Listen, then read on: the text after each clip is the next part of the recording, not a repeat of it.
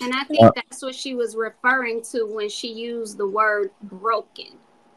I think broken would represent families in different households, period. Like I don't think it should be confusion about that.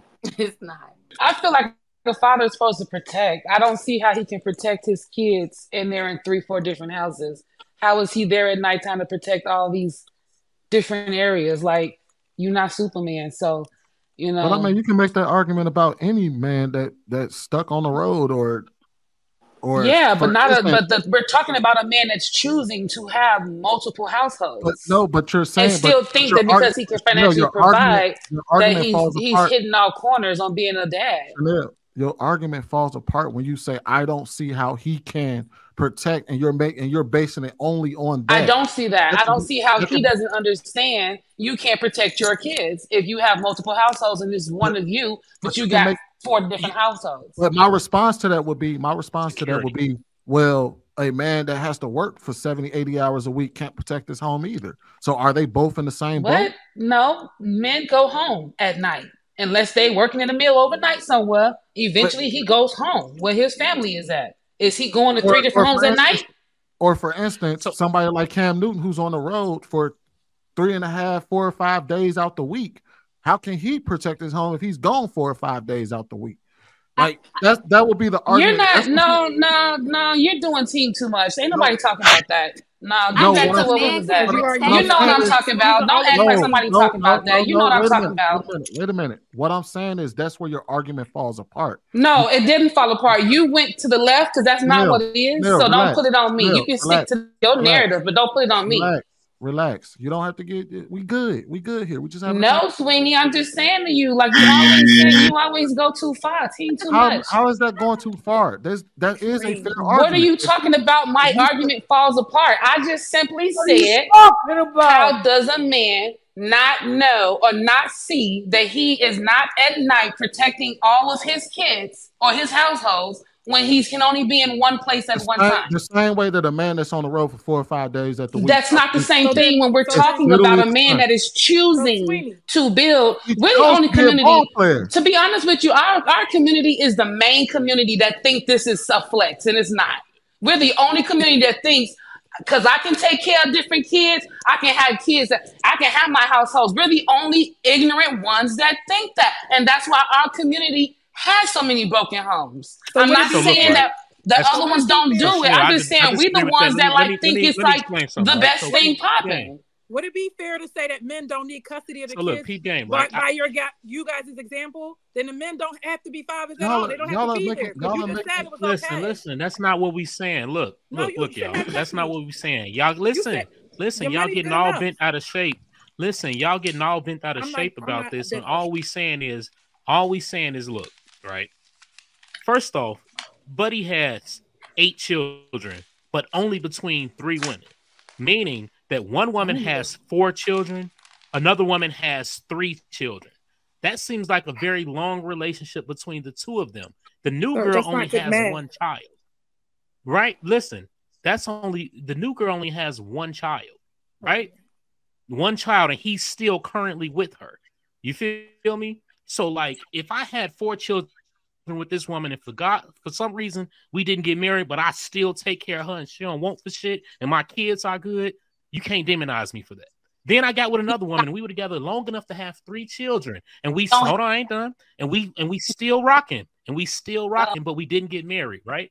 But now I got a new girl, and I still want to get married, and I want more children. So he should just stop having children because those 2 relationships didn't work. That's not how we tell women. No, now you're just talking about what happens every day. That's life. You still choosing to have kids, no matter who the hell you fall in love with. Of what his scenario. I'm talking about the actuality of his scenario. Just because you love somebody, y'all connected on me, y'all gotta have kids. He knew he wasn't marrying them girls, and then he kept having babies. So that's not the question I asked. And he just said he still don't want to be married right now. I said if he got married and divorced, would you look at it differently? If it'd be okay if he married the first one that he was with for 10 years, had 5 children, she divorced him. He gets remarried. Now she got a divorce. Come on, you're not being fair. No, I'm asking a question. Relax. Y'all really gotta let me get the question out. You ain't gonna really gotta let me get the question out. Ruth, y'all really got to let me get the question out. So if he was with this first woman for 10 years, they had four children, one that wasn't his. They get a divorce. If he marries the second one, hold on, Sweeney, hold on. Sweeney, say that one more time, Sweeney. 4 children that he claims, but 3 of them are biologically his, right? 4 of them are biologically his. I think one of them isn't. Well, so out of the 8, one of those aren't his. Are adopted. One of them aren't his. Y'all being picky with your extreme situation. I'll start this off with a question, man. Have y'all ever wondered, why you see behavior like this in society? So when people move like this, we tend to think to ourselves, I wouldn't do this. This isn't how I was raised. These people are wrong. For some crazy reason, people still think that just because we have the same skin color and we have the same demographics, we all live by the same standards and principles. I stopped doing that. And the reason why I stopped doing that is because every man and every woman I speak with has seemed to deviate from the traditions that was passed down to them when it comes to marriage and when not to have the children.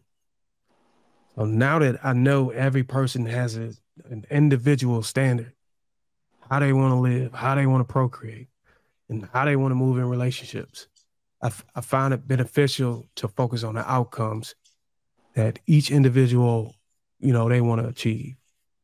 So if I look at Cam Newton, I see a man who approached a number of women and asked them, are they okay? Are they comfortable with being unwed mothers? And I hear these women saying yes. So the only way I can judge Cam Newton is if he's giving these women the intention or the hope of something more than being the mom of his children. But other than that, man, it's all about the outcomes. If those are the outcomes he wants, and he communicated that with these women, and they signed off on it, how can we judge? Go ahead, Kelly. I think this goes back to what the young lady with the locks was saying. She said it's hard for a man to protect his family when he's on the road, etc. I think a man can protect his family, but it just won't be at full capacity when you have multiple households. That's it. So it's unfair to the children in a sense. But then you have the women who signed up to have the babies because of whatever reason. I mean, and we know what that is. So, they can protect, but it's only going to be at a certain capacity. It's not fair when these kids grow up like, oh, well, my dad, has 4 other families. And it's not something that just started. It's been happening for years.